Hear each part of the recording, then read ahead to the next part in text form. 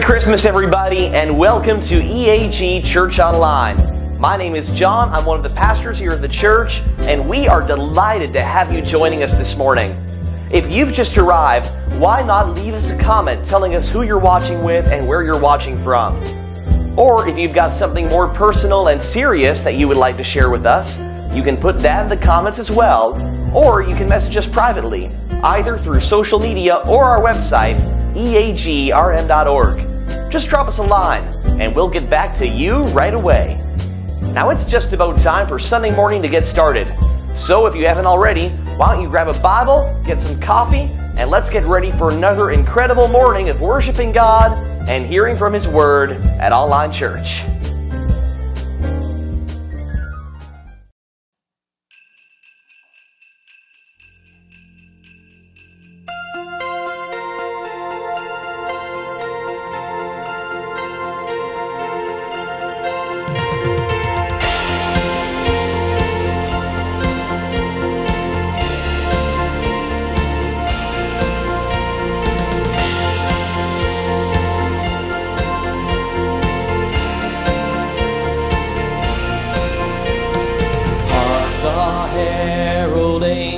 Sing glory to the newborn King, peace on earth and mercy mild, God and sinners reconciled.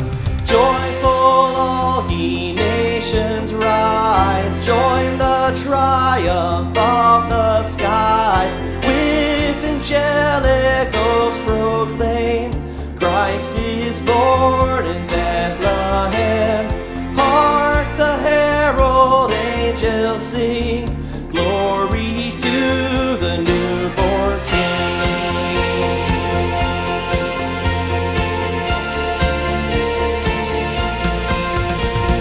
Hail the hand-born Prince of Peace, hail the Son of Righteousness, light and life to all He brings, risen with healing in His wings. While He lays His glory by, born that man no more may die, born to raise the sons of earth, born to give them second birth. Hark the herald angels sing, glory to the newborn King.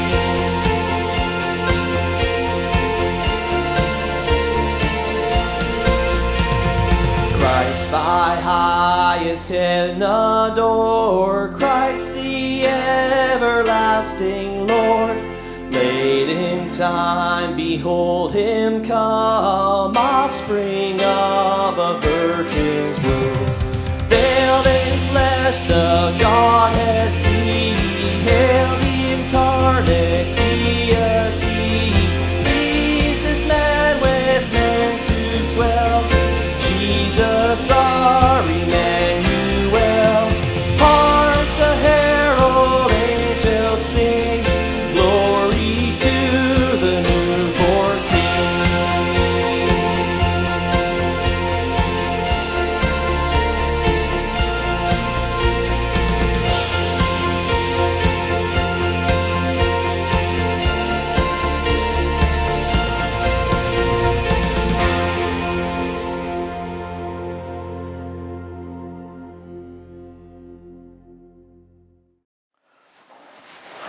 Hey again, folks. Welcome again to EAG Church. And as you see, we're here back in our studio for this month of December as we go through the Christmas narrative.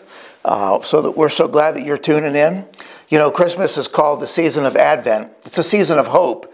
Advent means coming or arrival. It was when they were looking forward to the coming of the Messiah. So it was expectation and anticipation and waiting. And it starts with the fourth Sunday before Christmas, which is today. And so it looks back at the hope that was fulfilled in Christ when He did come, but yet we look forward to a second coming, which in the light of what's happening in our world today, it seems like it will be no time soon.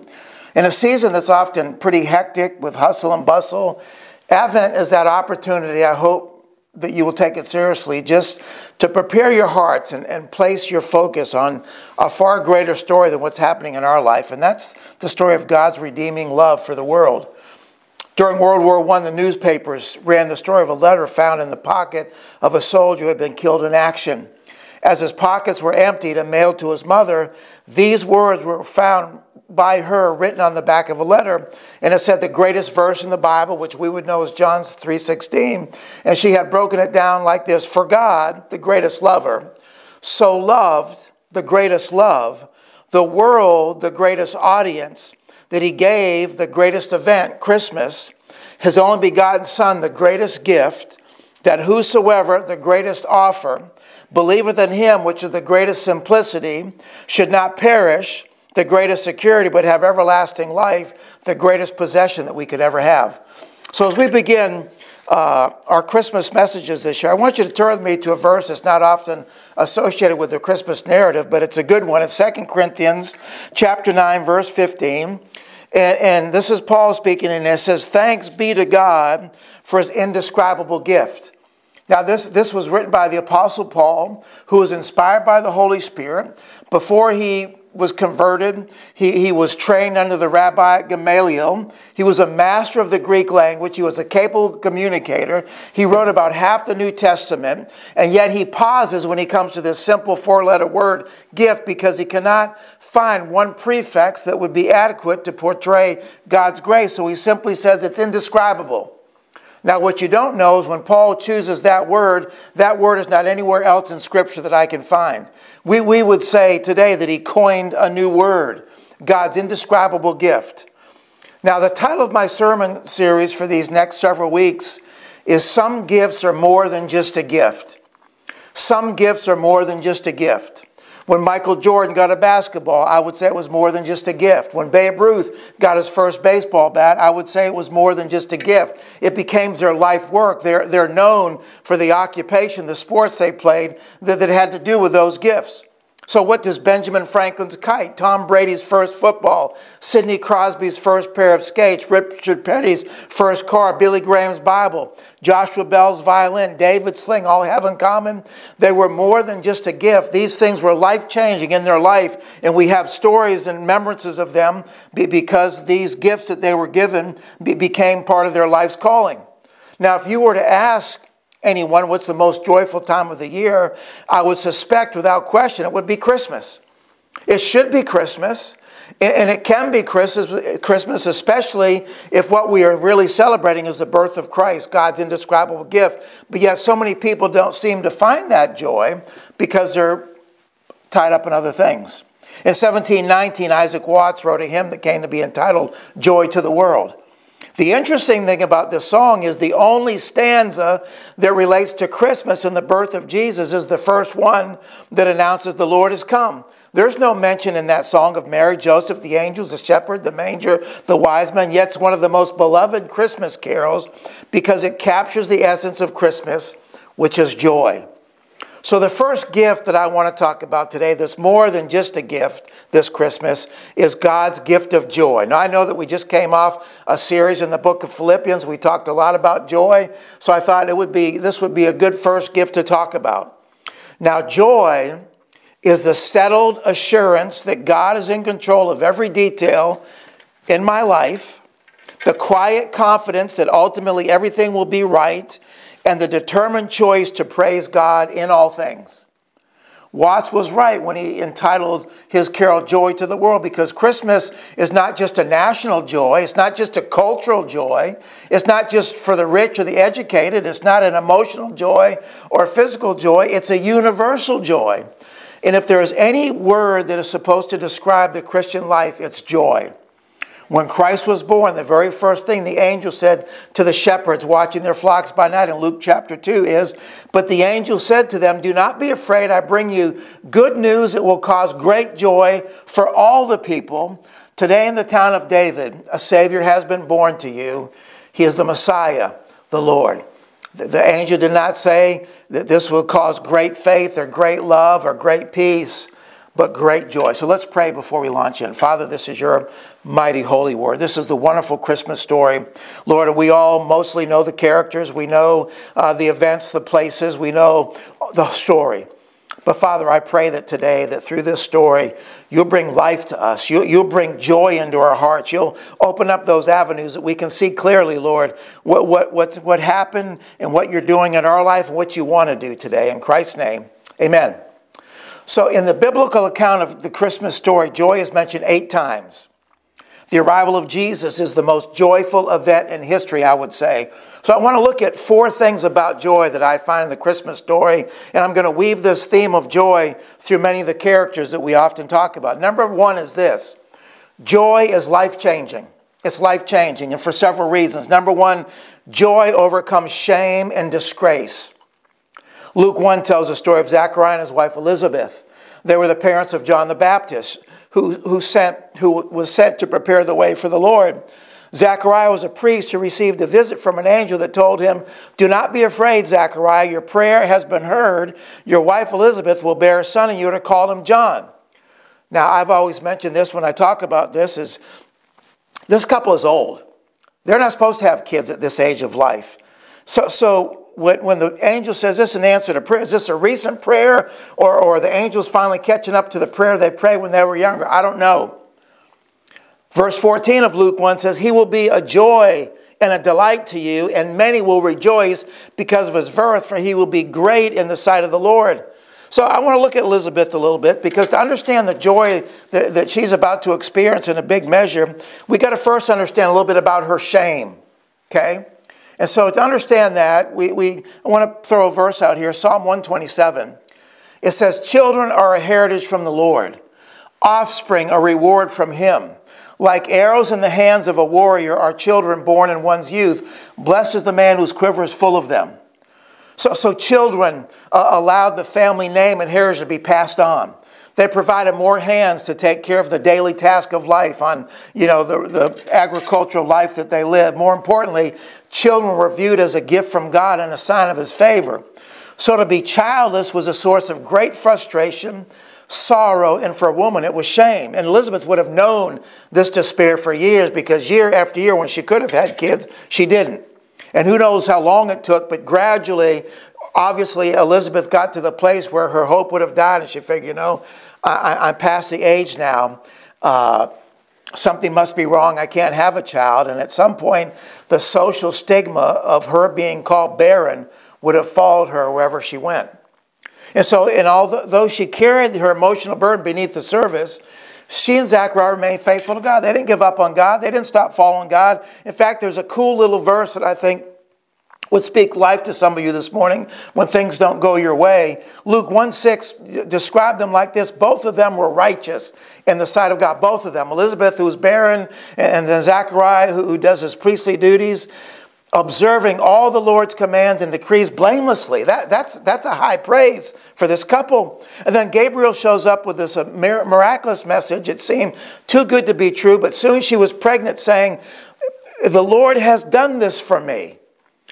In these days he has shown his favor and taken away my disgrace among the people." So now she's pregnant. Her disgrace is taken away.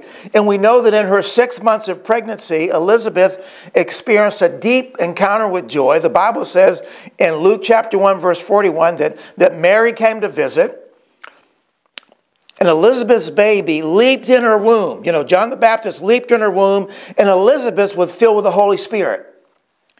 Elizabeth greeted Mary with a beautiful blessing, saying, "Blessed are you among women, and blessed is the child you will bear. But why am I so favored that the mother of my Lord should come to me? As soon as the sound of your greeting reached my ears, the baby in my womb leaped for joy." So think about this. Jesus is already unleashing joy on the earth, and he's still in Mary's womb. That ought to tell you something about what the shepherds finally said when Jesus was born, that I bring you good tidings of great joy. So when Elizabeth gave birth to John 3 months later, the Bible says this in verse 57, "Her neighbors and relatives heard that the Lord had shown her great mercy, and they shared in her joy." That's amazing. I love that. So we see that joy is life-changing for Elizabeth. It overcomes shame and disgrace that she felt. The second thing that is so life-changing about joy is joy will overpower fear and anxiety.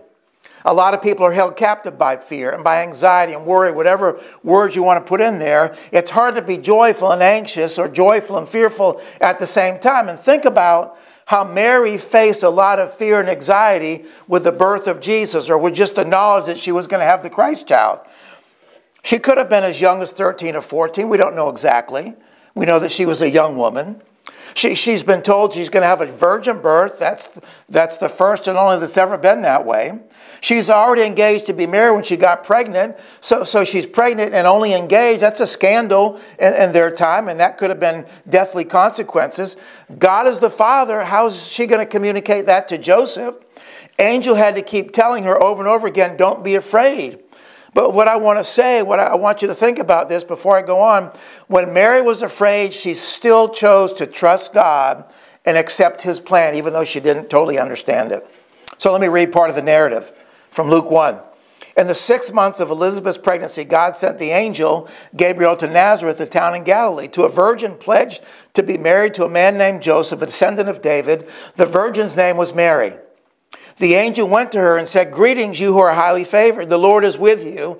Mary was greatly troubled. See, here's the anxiety source. She was greatly troubled at his words and wondered what kind of greeting this might be. But the angel said to her, do not be afraid. There it is. Mary, you have found favor with God. So what the angel said next created even more anxiety when he said, you will conceive and give birth to a son. You're to call him Jesus. He will be great and will be called the Son of the Most High. Then Mary asked the most obvious question, and Gabriel's answer created even greater anxiety. How will this be, Mary asked the angel, since I'm a virgin? The angel answered, the Holy Spirit will come on you, and the power of the Most High will overshadow you. So the Holy One to be born will be called the Son of God. Then she finally says, I'm the Lord's servant. Mary answered, may your word to me be fulfilled. And the angel left her. Now, a takeaway here, just when I say, takeaway, just write this down, hold on to this. If you're anxious about anything, the antidote is trust God and accept his plan. You are created and chosen for God's purposes, but you'll miss it if you don't choose it. Eventually, Mary said in verses 46, 47, 48, she says, my soul glorifies the Lord, and my spirit rejoices in God my Savior, for he has been mindful of the humble state of a servant. So the result of accepting God's plan will always be joy. She wasn't sure at the beginning. She has fear and anxiety. She begins to just accept God's plan, even though she doesn't understand it, and it leads to her having joy in her life. So joy overcomes shame and disgrace. Joy overpowers fear and anxiety. And thirdly, joy overshadows hurt and resentment. So Mary struggles with this fear and anxiety. Joseph, now I'm just saying this because this is what I believe was going on. He struggled with hurt and resentment. He had every real reason to feel hurt, angry, wounded, betrayed. But you can't be resentful and joyful at the same time. And so we see that Joseph did not attack Mary in his hurt because he really loved her. I love talking about Joseph because he's an amazing man in the Bible. In fact, if you're ever in a Christmas play and you're asked to play the part of Joseph, you're not going to win an Academy Award for that because we don't have one recorded word of anything that Joseph says in his whole life. But we have a whole lot of evidence of wonderful things that he does. So when Joseph was hurt, he chose to offer grace and let the pain go. You understand when I say he was hurt and felt, wounded and all this? Because he gets this news from Mary. Hey, I know we're pledged to be married, but I'm pregnant. And Joseph is like, what? It's not from me. Well, it's from God. You can understand what's going through his mind. Now, think about this. The angel could have showed up to Mary and Joseph at the same time. Instead, God's testing their individual faith and character, and he's doing it separately. Matthew 1, verse 19 says, because Joseph was faithful to the law, in other words, he was righteous. This is a good guy, and yet did not want to expose her to public disgrace, which most every other guy would have done, by the way. They would have just thrown them under the bus, thrown them into that culture to be stoned or whatever. he had in mind to divorce her quietly. Now, I'm not going to get into why it uses the word divorce here, but just to say that when they were engaged in their culture, that was pretty much everything, that they were married except, for the consummation of that marriage. So God tested Joseph, and he let him try to decide what to do, but he did not, leave Joseph in the dark for long. Understand, Joseph has got to deal with this. What am I going to do? And then the next verses tell us, but after he had considered to just, deal with her gently and divorce her quietly, not to make a big stink about it, an angel of the Lord appeared to him in a dream and said, Joseph, son of David, do not be afraid to take Mary home as your wife, because what is conceived in her is from the Holy Spirit. She will give birth to a son, and you are to give him the name Jesus, because he will save his people from their sins. Wow. So look at this. Joy overcomes shame and disgrace. Joy overpowers fear and anxiety. Joy will overshadow hurt and resentment. And all of these scenarios have to do with just trusting God with his plan, even though you don't understand it. And here's the fourth thing. Joy offers guidance during times of confusion. You can look at this whole Christmas scenario, and when Christ was born, there's a lot of confusion going on. Mary, Joseph, Zachariah, Elizabeth. And when we get to Matthew, it says, after Jesus was born in Bethlehem in Judea during the time of King Herod, Magi from the east came to Jerusalem and asked, where is the one who's been born King of the Jews? We saw his star when it rose and have come to worship him. And when King Herod heard this, he was disturbed, and all Jerusalem with him. So the wise men had to deal with confusion over the direction, over following God's will or way, if you will. They knew something was happening, but not sure exactly where. They had to ask for direction. The key is this. When the wise men were confused, they chose to follow God's light one step at a time. A couple things about the wise men here I think are important. First of all, they're seekers of God. They travel all this way. They have gifts. We'll find out in a minute. Secondly, they were serious enough to invest time and energy. This was no small thing. We always see in our Christmas stories and plays that there's just three wise men, and we do that because there's three gifts. But there's no place in the Bible that says there were just three wise men. It just says the wise men, how many there were, brought three gifts. There was probably a big entourage, wise men traveling on camels, we always portray, but everybody else that was coming, all their servants bringing the food, supplies, whatever. So they invested time and energy to go seek this out. Thirdly, they headed out in faith with the light they were given. They went as far as they could. They stopped at the logical place where they thought the King of the Jews would be born, Jerusalem, and asked for directions. And the last thing I would just sneak in here is that seeking Jesus upsets people. Right? Did you hear the end of that? When King Herod heard this about the King of the Jews, he was disturbed, and all Jerusalem with him. And I would think, Jerusalem, why are they disturbed? They ought to be excited. They ought to jump right in and follow the wise men for the rest of their journey. See, here's what I know about our life. We want God to give us a map with our life all laid out, but he doesn't do that because, number one, it would scare you. Think of what you've already gone through in your life. If you would have known some of the things that you've gone through and had to deal with ahead of time, would you choose that? Probably not. And secondly, it would not require faith for us to follow God if we know how everything's going to work out. But see, God gives us a compass and a guide. He gives us the Holy Spirit, and he gives us his word. And in Psalm 119, it says, your word is a lamp unto my feet and a light to my path. And I like to say that God's word is high beam and low beam. Sometimes we can only see the next step, and then, those high beams, it's a light to our path. We can at least see the direction. A takeaway here is, and this is important, don't wait to understand all the details of God's plan. Start the journey with the light or revelation God's already given you. Just take that step. Take that step and keep going. If you get to a place like the wise men, you need to ask directions, which means you might need to ask a friend, a pastor. You might need to spend some prayer time and fasting to discern God's next step for you. Do it, but don't delay getting started until you get it all figured out, because that's not going to happen. Then in Matthew, it goes on to say, then Herod called the Magi secretly and found out from them the exact time the star had appeared. And he sent them to Bethlehem and said, go and search carefully for the child. And as soon as you find him, report to me so that I may go and worship him. Well, he's not telling the truth there. You know that. We know the rest of the story. He wanted to know where the child was so that he could kill that child. And since he couldn't kill that child, he killed all the babies 2 years old and under, according to how long the wise men had been traveling, which was like 2 years.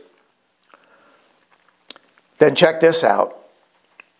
Verses 9, 10, 11. After they had heard the king, they went on their way, and the star they had seen when it rose went ahead of them until it stopped over the place where the child was. And when they saw the star, guess what? They were overjoyed. There's that word joy again, overjoyed.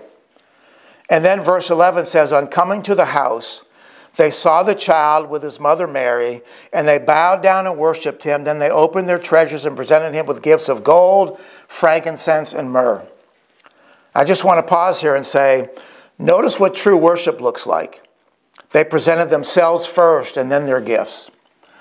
You know, a lot of times we think God just wants a little bit of our time. He wants us to show up at church and, put our offering in the plate and those kind of things. Listen, yeah, that should be part of what we want to do and we get to do. But more than anything, he wants us. I love this little thing that gets overlooked. They bowed down and worshipped him. They presented themselves first. Then they gave him the gifts that they brought. So listen here. Joy is life-changing because it overcomes shame and disgrace. It overpowers fear and anxiety. It overshadows hurt and resentment. And joy gives guidance amid confusion. So if you're anxious today, Mary and Elizabeth teach us to trust God and accept his plan. When Joseph was hurt, he chose to offer grace and let the pain go. The wise men were confused, but they chose to follow God's light one step at a time. And so today you might need to pray what David prayed in Psalm 51. Lord, restore to me the joy of your salvation. So first of all, joy is life-changing. The second big thing about joy is it defies our circumstances. And I want you to remember that it defies our circumstances. It's like things happen to us that should take away our joy, that cause us problems and all these things, shame and fear and anxiety and disgrace. Life does that to us. Guess what? Joy, life laughs in the midst of all that. It flows deep even in the face of a challenge or hardship or suffering because joy is drawn from Jesus. It's a fruit of the Holy Spirit. Listen what James says. James chapter 1, consider pure joy. Joy, my brothers and sisters, whenever you face trials of many kinds, because you know that the testing of your faith produces perseverance. And let perseverance finish its work so that you may be mature and complete, not lacking anything. So we can have joy when we understand that God is at work, especially during tough times. But there's a process involved as we immerse ourselves in God's Word. As we align our thinking, with His ways, we will experience the Holy Spirit working in us, producing that fruit, bringing us clarity, understanding, strength, so that we can live the way that we need to live as joyful Christians. I wonder what the circumstances you're facing right now. Can I encourage you just to ask God to show you His big picture, to bring joy into your life? You may not experience a miracle like Elizabeth or Mary, but it's possible. But there are miracles for all of us. God is a miraculous working God. The miracle of God coming to earth to be with us, to heal us, to forgive us, to redeem all of our pain, to turn it into good. This is a cause of joy for all of us. And we should realize this at Christmas time. So this was the message of the angel long ago that I mentioned in Luke chapter 2. Do not be afraid. I bring you good news that will cause great joy for all the people. So joy is a birthright for all of us as Christians. Every child of God ought to have considerable joy. Every child of God ought to have conspicuous joy. Every child of God ought to have continuous joy and contagious joy. It should be something that is known about us. And I would say here today that if you are not living a life of joy, then you're living beneath your privilege as a Christian. Maybe it's because you're trying to carry the weight of your problems and figure this all out yourself, and you don't have to. Pastor and author John Piper says, Christian joy is a good feeling in the soul produced by the Holy Spirit as He causes us to see the beauty of Christ in the Word and in the world. So all through Scripture, Jesus' ministry was characterized by joy. When he sent the 72 followers out to preach the coming of the kingdom and to heal the sick, it says they returned with joy. When Jesus was resurrected, it says the disciples and women who were following him were filled with joy. The Bible says the new church that formed in Jerusalem worshiped with great joy. When speaking of the churches, Paul would often write in his letters, whenever I pray for you, I pray with great joy. The Bible says in Luke 15 that every time one person puts their faith in Christ, there's joy and rejoicing in heaven. A lot of people think that following Christ is all about rules. But Romans 14:17 says the kingdom of God is not a matter of eating and drinking, but of righteousness, peace. Guess what? Joy in the Holy Spirit. So what I'm saying here, the deeper you get rooted and established in Christ, the more righteousness, peace, and joy you're going to have. So joy is life-changing, and I explain why. Joy defies our circumstances. And number 3, Jesus is our source of joy. Philippians 4:4 says, rejoice in the Lord always. I say it again, rejoice. How is that possible to always be joyful? Here's the key, in the Lord.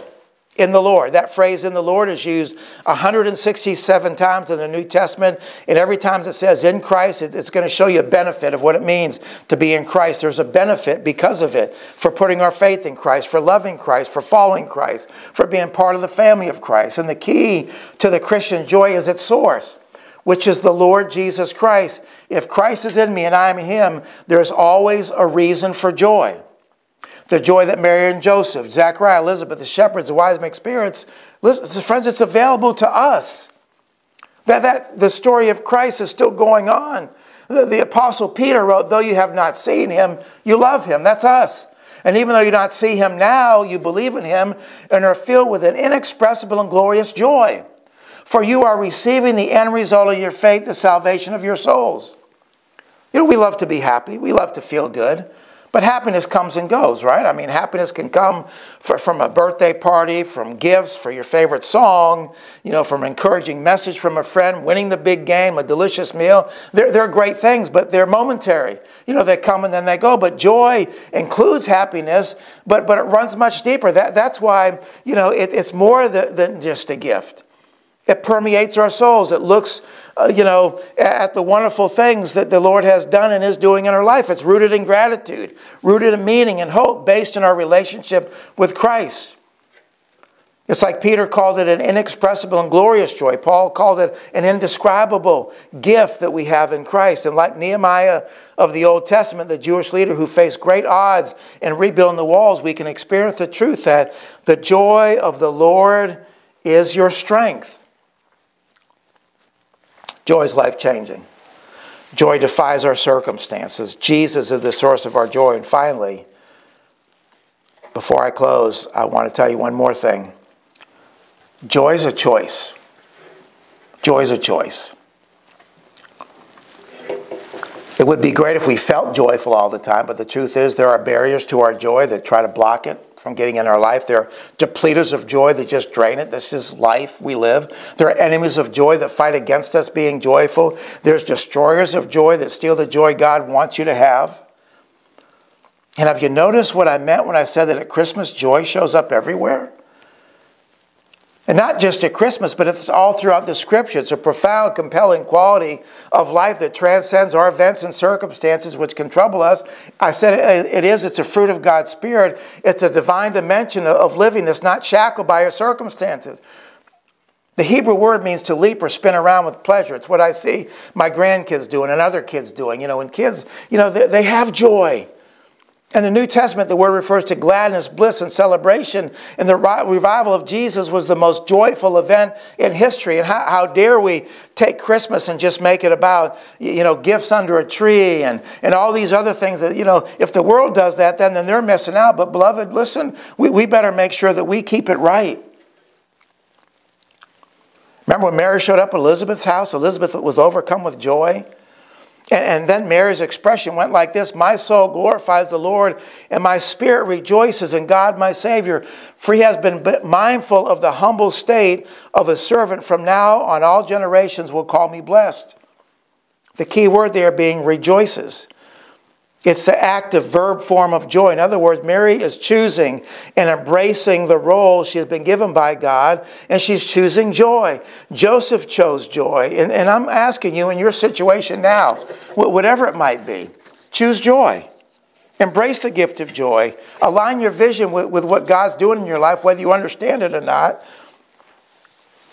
If you wait to get it all figured out, it's not going to happen. Let me ask you, when did Mary and Joseph get all this figured out? They're just surprised everywhere they go. They finally get to Bethlehem. They have the baby. You know, everything there did not work out right. These shepherds come. You read the account, and they're just wondering what is going on. Romans 12:12 says, be joyful in hope, patient in affliction, faithful in prayer. Matt Redman has written a song called Help from Heaven. It says, there's a moment every heart needs a rescue. There's a season every soul needs a breakthrough. Help from heaven. We all need help from heaven. When the world is on our shoulders and we need a hand to hold us, when no miracle is found, still believe. When the sea of night surrounds us and all questions try to drown us, just believe. Just believe in help from heaven. I wonder today, have you lost your joy?